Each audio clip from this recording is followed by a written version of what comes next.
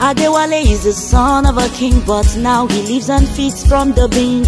All because he wants to live in the city of gliss. He left his crown, throne and glory, all because he heard he could pick up money on the golden streets of Lagos. Only if he knew the hustle, bustle and tussle, loud living in Lagos City. The hold up now, bumper to bumper, go waka under the sun inside. The hold up now, bumper to bumper, you go waka under the sun inside.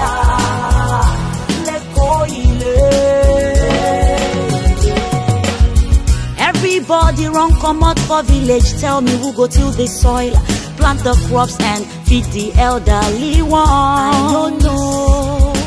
Living in the city is not that easy. Money help us scatter just to make a living. 49 sitting and 99 standing.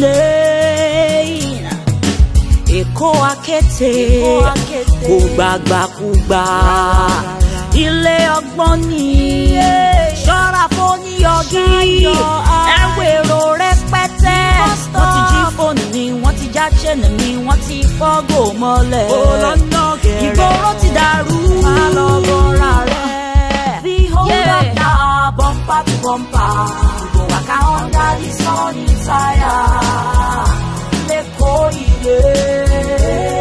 The hold up now, bumper to bumper, you go waka under the sun inside.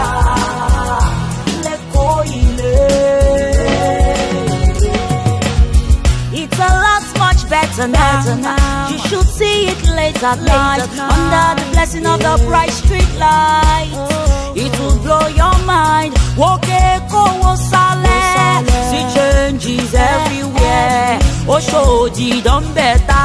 Don't need Kaye Maja. Whether you're a guest or an indigent, a foreigner or even a citizen, one thing is sure, there's no party like the Lagos driving. But still, we hold up now, bumper to bumper, go waka under the sun inside. We hold up now, bumper to bumper, go waka under the sun inside.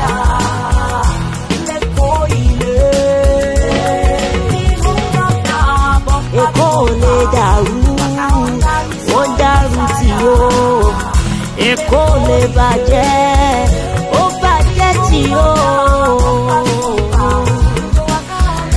Eko fọ́sọ́, eko fọ́sọ́. Ẹyọ o, ayé ilé ẹyọ o. Ẹyọ o, ayé ilé ẹyọ o. Ẹyọ bàbá ń ta wá, tó ń fi góòlù ṣeré. Ẹyọ bàbá ń ta wá, tó fi góòlù ṣeré. Àwa ò ní sanwó oníbodè, àwa ò ní sanwó oníbodè, àwa ò ní sanwó oníbodè. Ó di pé ọjọ́ Monday, Èkó ní gbàgbàkúgbà, Èkó ní gbàgbàkúgbà. Lójoojúmọ́, Èkó ní gbàgbàkúgbà.